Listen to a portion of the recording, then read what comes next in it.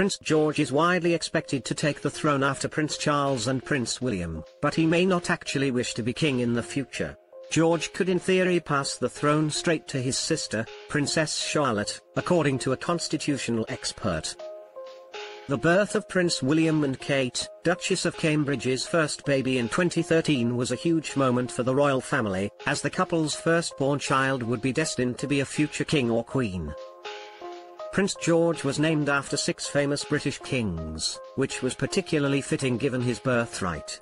But could George ever decide not to be king? If he decided to avoid the throne, he'd have to decide before Prince William's death. How could Prince George step down as king?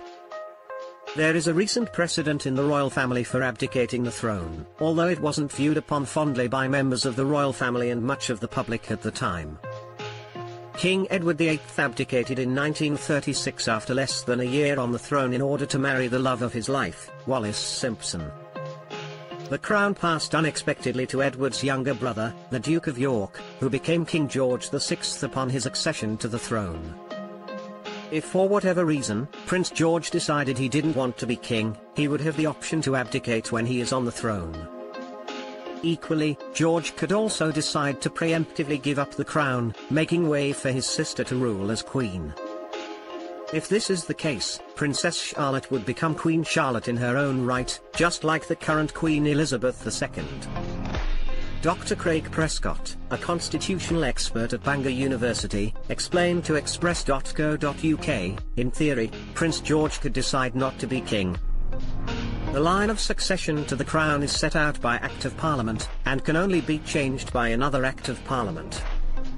So Prince George would have to make that decision before his father Prince William dies, and then Parliament could pass legislation making the next in line, Princess Charlotte, Queen, assuming she would want to do it.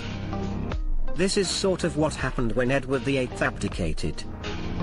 Ultimately, he chose Wallis Simpson over being king, and so Parliament passed His Majesty's Declaration of Abdication Act 1936, which removed him as king, and made his younger brother, with the effect that the Duke of York, his younger brother, became king, taking the title George VI. Why might Prince George decide not to be king? Prince George is only 8 years old, so he understandably may not have decided yet about his future royal role. But if he wanted to pursue his own career away from the royal family, George might decide against being king.